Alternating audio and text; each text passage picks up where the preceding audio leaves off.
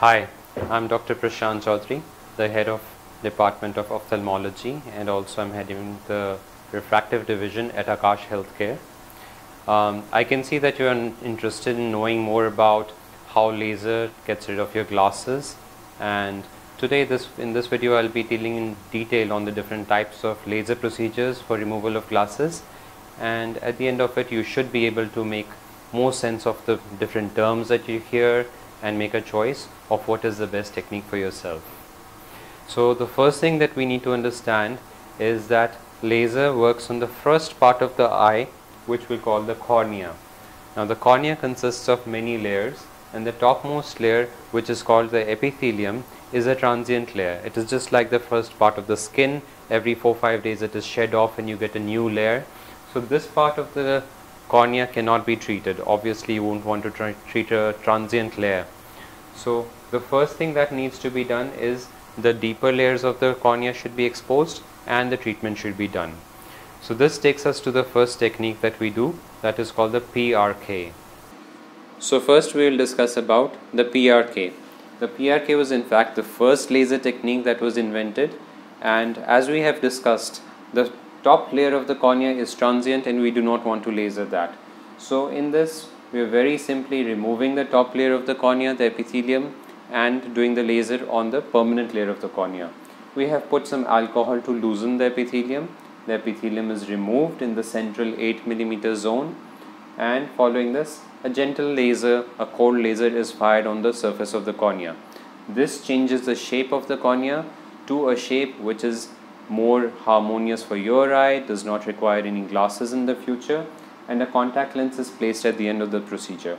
Within 5 days the epithelium regrows under the contact lens and the contact lens is removed. Now PRK has some inherent disadvantages, one of which is that the first 2 days after PRK the eye is in quite a lot of pain, and secondly it takes for a week for the epithelium layer to heal, so you should be ready to give a week off from work. Also clear vision can take up to 3 months to come. So to get rid of these disadvantages, the next technique came, which is Lasik. Here you can see that we are making a flap of the cornea so that the smooth epithelial layer is not disturbed. A blade assembly is creating this flap with the hinge left there. Then the hinge is lifted off, the flap is lifted, and the surface of the layer, the surface of the cornea which is permanent, is exposed. Laser is done on this, the flap is repositioned, and from the next day itself you get clear vision, unlike PRK. But since we have cut the cornea, we are using more of corneal tissue. As a result, for thin corneas, this is not the best technique.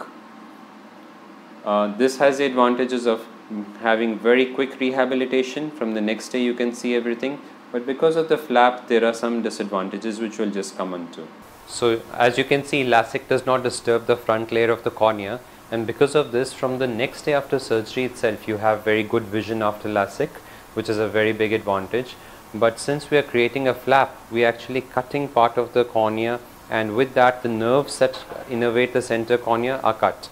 This can lead to some amount of dryness which can last from 1 to 6 months post the procedure. And also when you do a Lasik from the conventional blade technique, the blade sometimes cuts the hinge completely, leaving a free cap. Sometimes it makes a small hole in the center, buttonholing. So there are a number of blade related complications which are also there.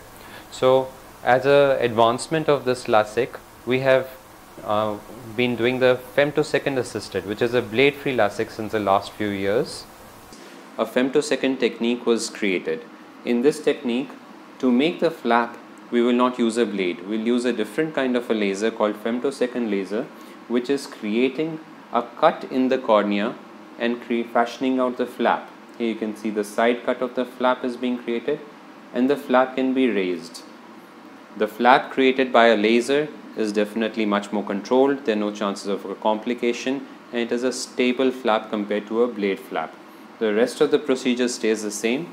The excimer laser is now treating the power, changing the shape of the cornea to match what you should have, and the flap is replaced. The disadvantages, like we discussed, of a flap remain the same for this and a blade Lasik. So now we come to the latest generation of Lasik. The first generation was PRK, The second generation was Lasik, and now we have come to the latest generation, which is SMILE. So SMILE has been here since the last 8 to 10 years, and it is a completely flapless technique. It is bladeless, flapless and painless. We'll just see how SMILE works. So the dryness that we see, the complications related to a flap, the chance of it being dehisced, all those complications are not there. So what this is actually doing is that it is creating some cuts within the cornea without creating any side cut, which fashions a lenticule within the cornea.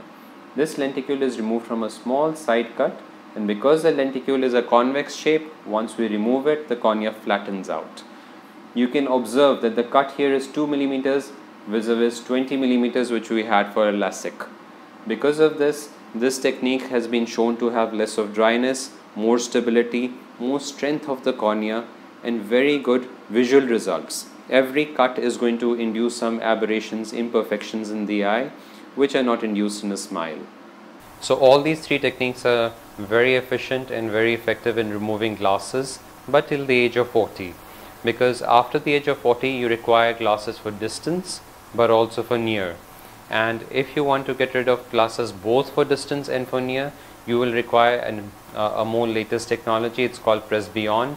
Press Beyond is the most successful technology for laser correction of distance and near vision both, which we call presbyopia, in the whole world.